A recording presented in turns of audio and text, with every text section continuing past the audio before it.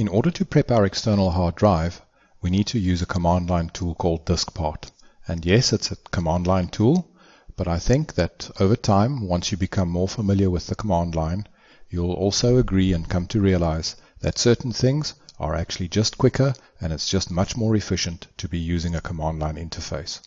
It is important to note, however, that we do need to run this as administrator. Okay, so let's go into DiskPart. We can now start to issue it commands, and the first command we want to issue is listdisk.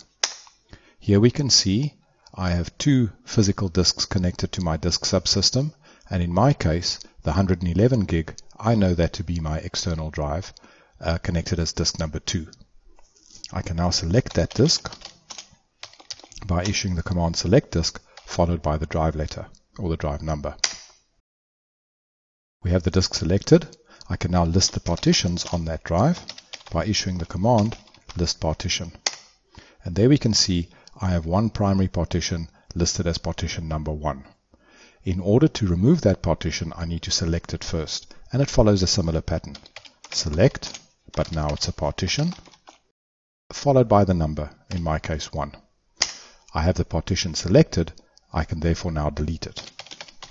Delete partition. Right, the partition is deleted. I now need to create a new primary partition.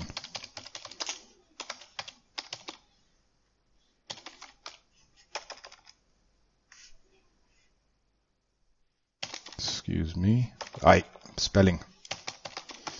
And it's primary because it's going to be bootable. There we go. I now need to select that partition. And I know it's going to be partition number 1. I've got it selected. I now need to set it as an active partition. Great. I now need to format that partition. The file system is going to be NTFS, and I want to do a quick format. Now this is a very small drive, so this should happen quite rapidly. And there we go. I now need to assign the drive, but I'm not going to assign a physical letter. I'm just going to let Windows take care of that automatically. And there we go. And you can see it's popped up here and it's assigned. And in my case, it's assigned it as drive I. Okay, now we can exit DiskPart. And of course we can exit our command line. So that's it. We've wiped the external drive and we've prepped it. It's now ready for us to take the next step, which is moving the Windows image across to that drive, which we'll do in the next section.